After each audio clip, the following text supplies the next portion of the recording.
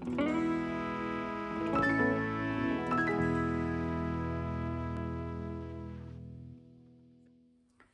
how are you? Have you had a good week? It's good to see you back. Have you been getting ready for Mother's Day this weekend? Maybe you have. Maybe you have a card for your mummy or your granny, or maybe another lady who helps to look after you.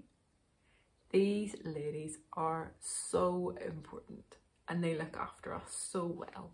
So make sure you give them a big hug and say thank you this weekend.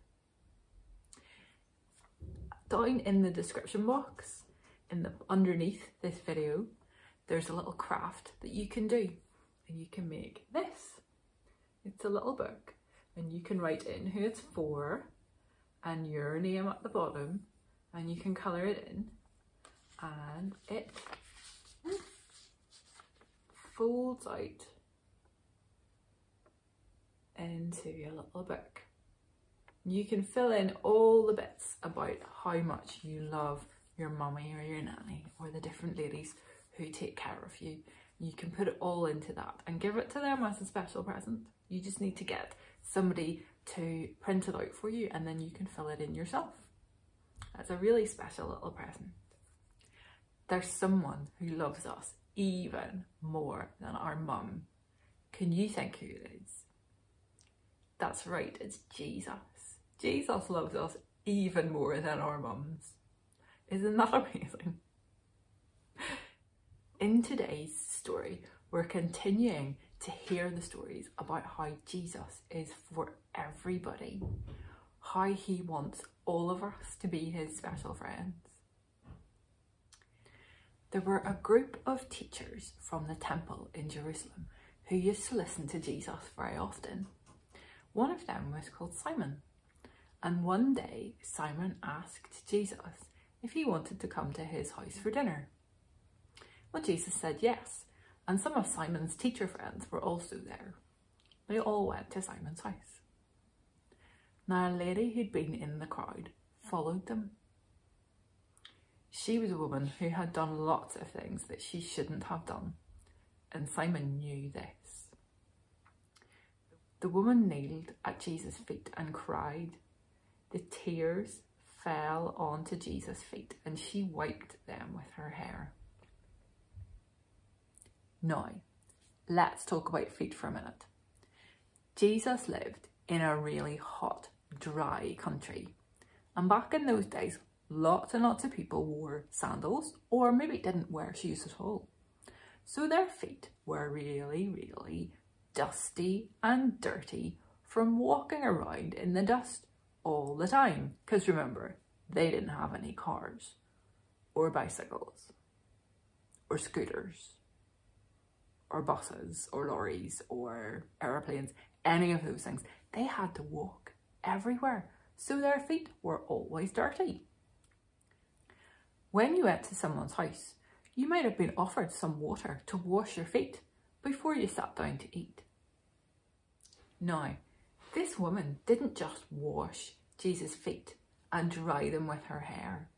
She kissed Jesus' feet, and then she took out some really expensive perfume, a bottle that would have cost her an awful lot of money. And she poured the very expensive perfume on Jesus' feet. And this was a sign that he was very special. Simon, the man whose house they were at, said to himself, if this man really is the Son of God, he would know that this woman is not a good person. Jesus knew what Simon was thinking, and he said this, Simon, I have something to say to you. And he told Simon a story.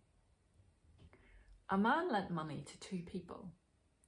He lent one man £500 and he lent another man £50. Neither of the men were able to pay him back. So the man said, that's okay, you don't have to. Which one of the men loved him more after that. Simon said that it was the man who had borrowed the £500. He was right. The man who owed him more.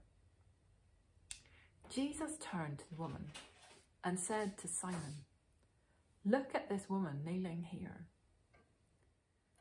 When I arrived at your house, you didn't offer me water to wash my feet with. But she has washed the dust off my feet and dried them with her hair. Her sins, and there are lots of them, have been forgiven, so she has shown me much love. A person who has been forgiven a small amount shows only a small amount of love." Jesus looked at the woman and said, "Your sins have been forgiven. Go in peace." Jesus loves all of us so much. He really wants to be our friends. Maybe when you tell your mummy or your granny how much you love her this weekend, you could think about telling Jesus the same thing.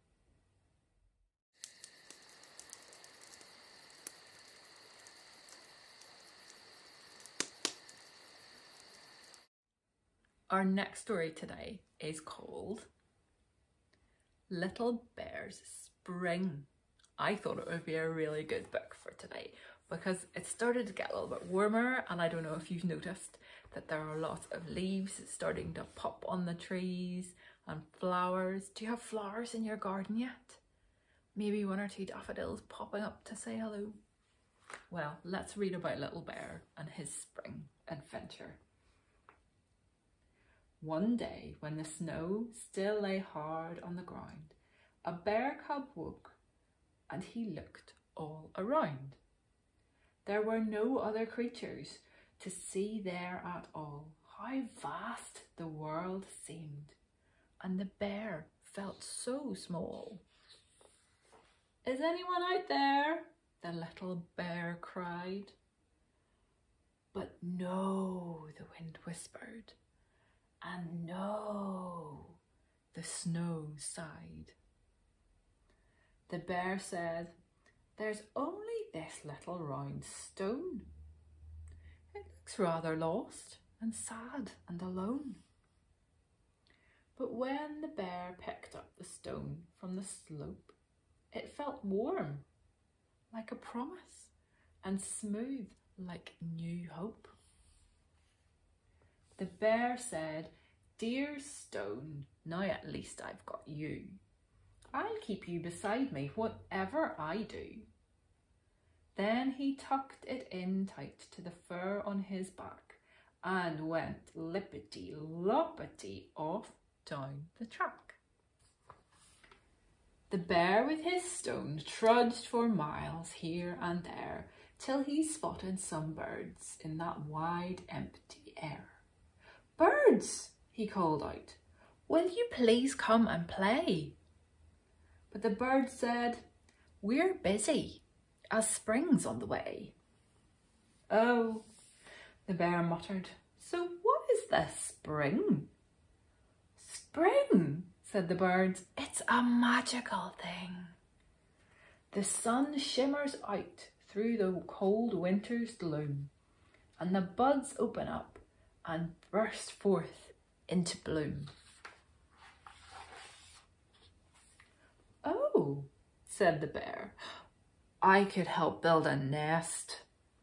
But although the bear tried, his attempts weren't the best. So the bear lolloped off down the track all alone, saying, "Oh well, at least I have you, dear stone."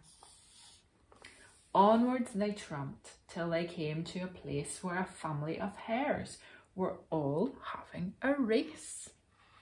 "Hares," called the bear, "will you please play with me?" But the hares said, "We're busy. Spring's near, can't you see?"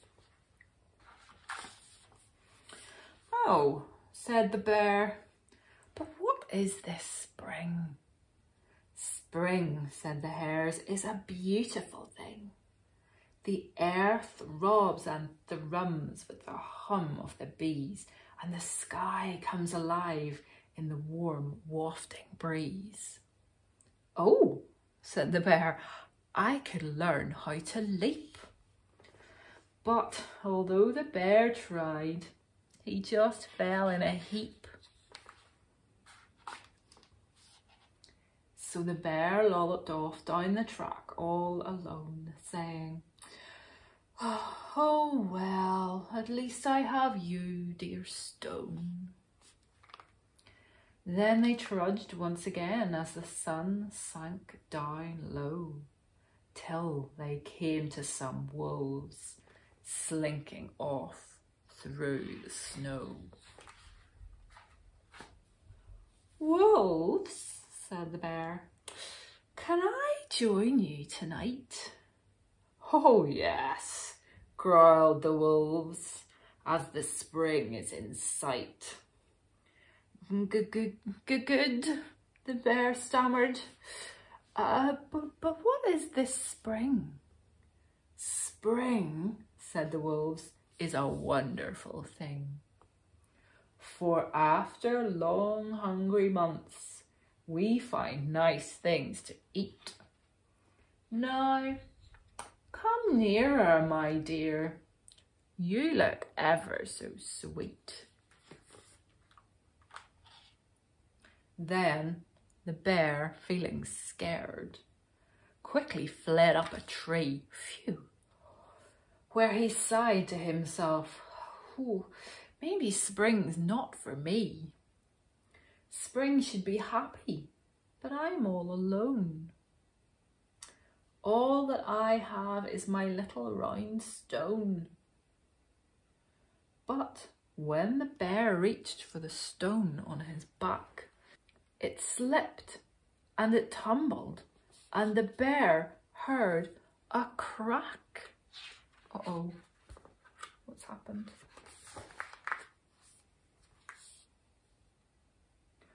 "Oh, stone," said the bear, "you're no good anymore." And he kicked it away on the soft forest floor. He felt empty and lonely and lost, as bleak as the sky and as cold as the frost. Then the bear lolloped off, but he shivered in fright, for where was the track in the black of the night? So, cradled in starlight, he slumped down to sleep, until the next morning he heard a loud cheep. Look at all the flowers.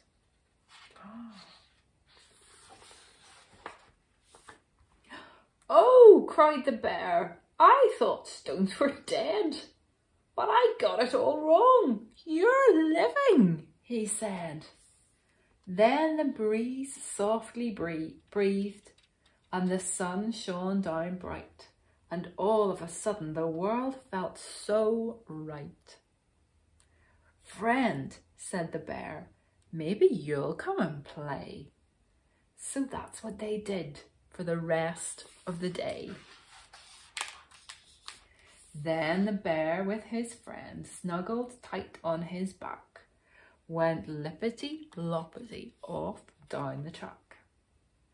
And as they walked onward, his heart seemed to sing with the magical, wonderful joy of the spring.